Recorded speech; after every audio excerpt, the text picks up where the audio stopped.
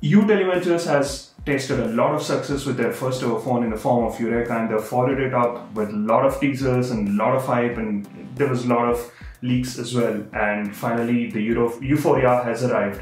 This is GK from TechPP.com, and we'll be unboxing the Yuphoria and also giving out our first impressions. Let's go right ahead.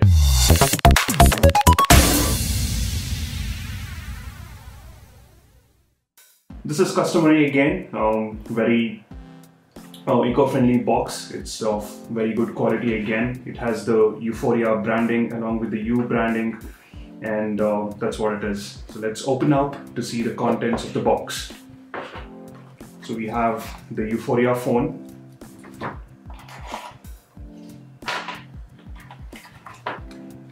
And here we should have a booklet. Yeah, so we have a booklet, and we also have a screen protector that comes along with it. It's just one here. So it also says special features rather than the normal manual, highlighting the key features of the OS and the hardware. Good to see a colored booklet here, bare minimum, but still, it gives out some features.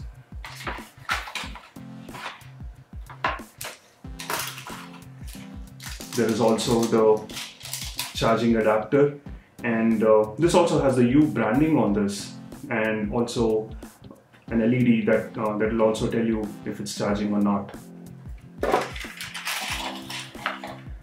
There's also the USB cable, and you can also use this for charging. And good to see there's a pair of earphones as well. So in terms of the quality, well, this is this mimics the Apple's earphone design, but it's of okay quality, nothing great. And we'll have to test this out to see what sort of quality this gives us, and we'll be doing that in our detailed review. For now, it's okay. So let's keep the things aside and have a look at the phone.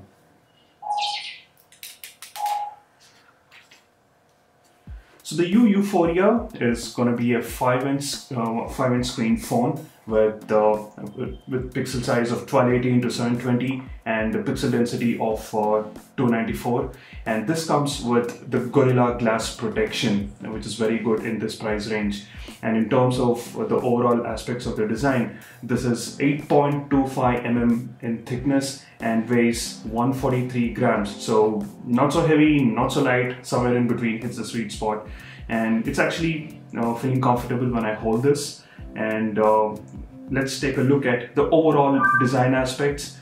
It's got a 3-element design in terms of the buttons here, and the volume rocker and the power buttons are integrated, and the tactile feedback is just okay. The power button is pushed down a little lower than the volume buttons here, and overall across the periphery you have the steel rim, but not all across the device. At the top and at the bottom there is a cut that sort of gives it an awkward feeling. It abruptly cuts, but that's what it is. And on the top here you see the U logo, the U, and there's a 3.5 mm jack at the top, and also the USB port here. And at the back we have the 8 megapixel camera with a single LED flash. Just don't go by the special look and feel of this camera. There's nothing special about it. We've seen similar design in Nokia Lumia 920 and the 925. It's just to give it an appealing design, and the look is something what they've tried to do. So that is about the design. Now overall looks a decent build quality for the price. Let's power this up and see what we have. So in terms of the interiors, we have the back that can be removed. This actually is so thin, I literally get scared to open it if it's gonna break. We've seen thin plastic bags before, but this is as thin as it can get. You can literally break it if you were to bend it. So you have to be very careful with this.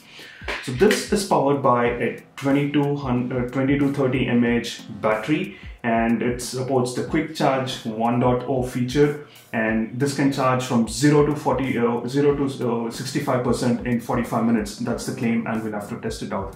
This has the dual micro SIM slots, and that can take in 4G SIM, and it also has and the slot to add in extra memory, and it can take up to 32 gigs of external memory, whereas the internal memory is 16 gigabyte. And powering this up is a Snapdragon 410 processor, and which is a 64-bit processor as well, quad core, clocking at 1.2 gigahertz, and accompanying it is 2 gig RAM. And in terms of the OS, this is running on a Cyanogen OS 12, and that is built off Android Lollipop, and this is exclusively customized for the Yuphoria, and this has the app themer support as well. So that is in terms of the OS. So this looks very similar to the one that we've seen on the Eureka, bright, oversaturated icons. And we also have the theme store, and hopefully we should be seeing a lot of options. So we'll have a look at that later. We'll have to set up the Cyanogen OS, Cyanogen account and all that. But overall, this should perform smooth given the fact that it runs on Cyanogen. In terms of the camera, this is supposed to be a very good camera, and this is one of the only phones in this price range to support slow motion video capture, and it can also record full HD as well. And the front shooter is in the form of 5 megapixel camera. And one of the good things that you has done with this Yuphoria is it's brought in sensors of lots. You know, we had the compass that was missing in the Eureka, but this one will have the compass support along with the accelerometer and the gyroscope. So that's another good thing to see. And in terms of other connectivity, this has the Bluetooth 4.0 support, and the Wi-Fi, the GPS and so on. So the display, it looks good. The colors are being rendered bright, and it also it comes from the fact that the icons are bright. Looks to be a highly reflective surface. Of course, we'll have to test this out in the sunlight and see how the display comes out. So and this is the only phone in this price range again to have the Gorilla Glass support, and those are the key aspects of this phone. So that was about the display, and you can also notice one thing that is different. There are no capacitive buttons.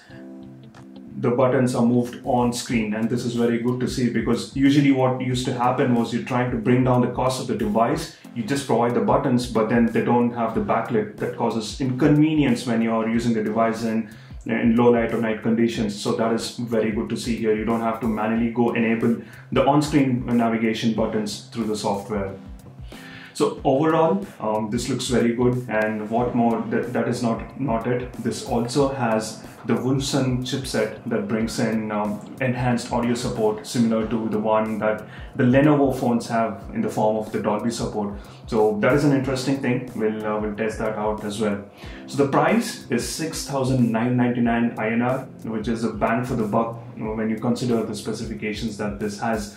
If you look at the other options, we have the Lenovo A6000 Plus that comes at 7,499, and we have the Redmi 2 which comes at the same price, 6,999, but it has just 1 GB RAM and 8 GB internal memory, but has a very great camera that we've seen. We'll actually test the camera out here as well in comparison to the Redmi 2.